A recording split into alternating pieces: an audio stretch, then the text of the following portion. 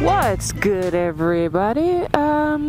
Yeah, so are you a new rider and are you worried about keeping your scooter in tip-top shape? Well, here are 8 tips that you specifically should know to keep your scooter looking and feeling great. The first is get to know the ins and outs of your scooter.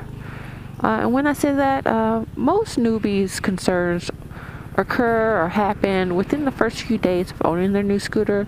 And with the help of just reading your owner manual, most of those concerns will be addressed. It's your job to get familiar with all the scooter's controls and the switches. The second is feel it and use it. And what I mean by that is it's important to run through the scooter's first tank of gas pretty quickly because fuel can begin to go bad after like a month. When fuel goes bad, it starts to turn into a gel, which drops to the bottom of your tank, and then it can start to clog up your carburetor. Not a good thing. The third tip is make at least your first service check.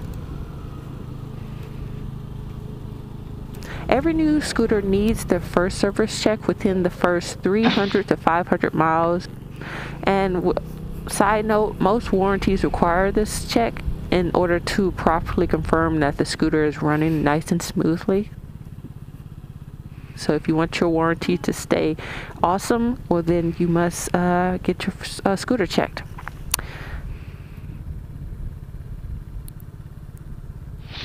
The fourth tip is make it shine, people.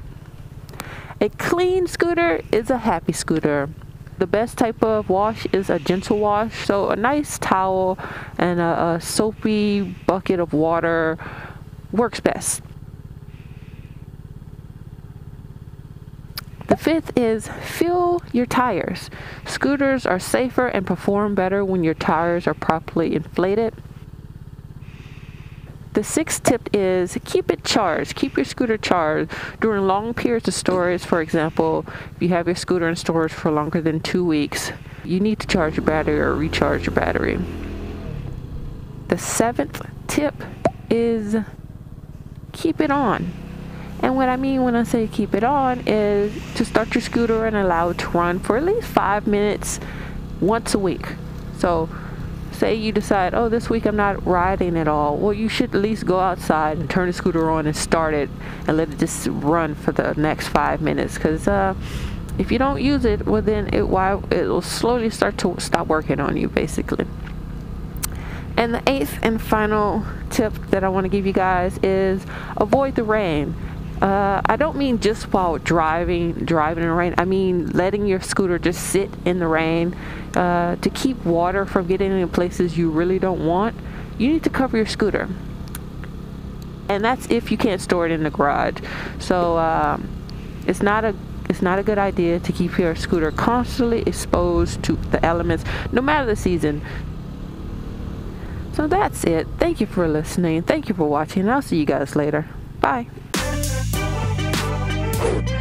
Thank you for watching Ramen on Wheels, and I'll catch you guys later. Don't forget to like, comment, and subscribe. Bye.